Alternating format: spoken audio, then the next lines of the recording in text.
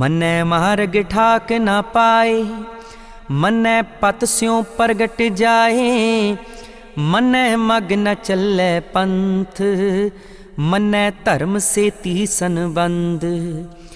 ऐसा नाम निरंजन होए, जे को मन जाने मन कोय।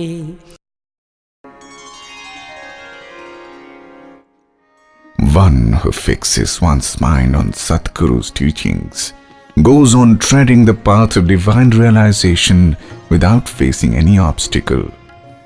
He gains very high respect in this world and everyone bows down to his spiritual greatness. One who fixes one's mind on Satguru's teachings does not tread the narrow lanes and devious paths of priestly castes and creeds. He goes on following the path of self-realization without any distinction of caste, creed, race or color.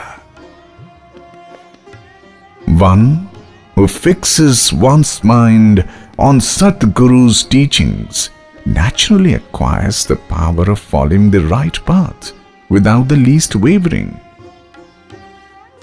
Such a person rises above all attachment and virtue follows spontaneously out of him, his mind. He is pure and virtuous in thought, word and action. The glory of the divine word Guru Mantar Vaheguru, which is immaculate and free from all dross of attachment, is so great that only he who meditates on it with full faith and love and makes it dwell in his mind can realize it.